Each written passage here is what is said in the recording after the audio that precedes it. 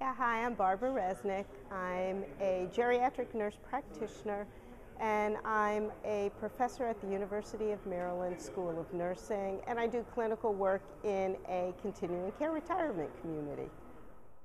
We talked today about optimizing function and physical activity across all levels of care, and really thinking both at the research side, what evidence there is that there's benefit to that, as well as what research is there that shows how we can do it and how we can make it happen.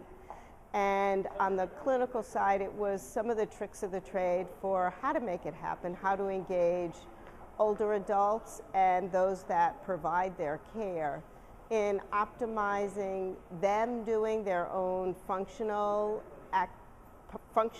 skills, functional care, and then engaging in some regular physical activity. One of the most important things to think about is what it means when you remain sedentary. And I think people forget that sedentary activity is what results in a number of the clinical problems we have.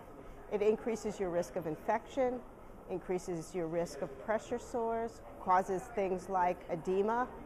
It causes deconditioning, you become weaker, and it starts an entire vicious cycle.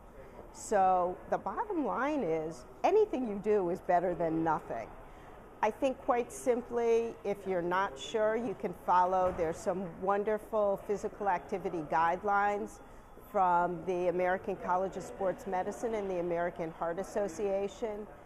At a individual level, what we want to do is optimize what the person's underlying capability is.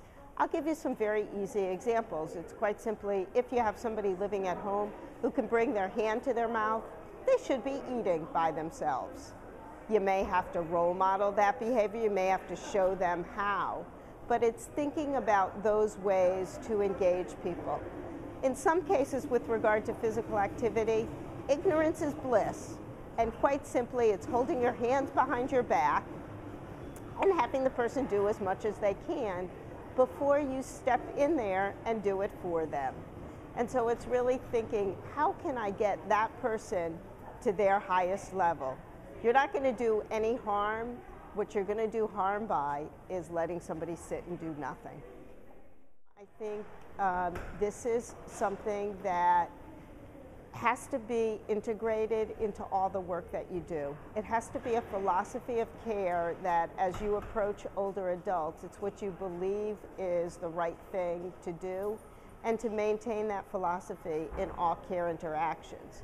So even when you quickly want to get that patient out of your office, it's taking a step back, holding your hands behind your back, and letting the patient put their shoes and socks back on by themselves, so that you can role model the importance of allowing them to engage in their own care and have that opportunity to bend over and go through the functional tasks that it takes to put their shoes on.